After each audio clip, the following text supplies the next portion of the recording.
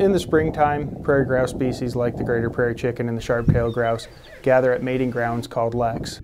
When they get there, the males display and compete for the right to mate with females.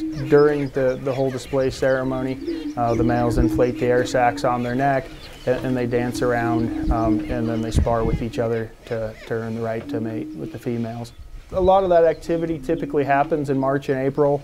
A little bit occurs into early May, but typically by May, early to late May, a lot of the mating activity has already been completed and the females have gone off and they're sitting on nests at that point in time. Starting in 2016, the Buffalo Gap National Grassland started putting viewing blinds out on some of these lek sites so that the public could really go out and see some of these mating rituals and habits.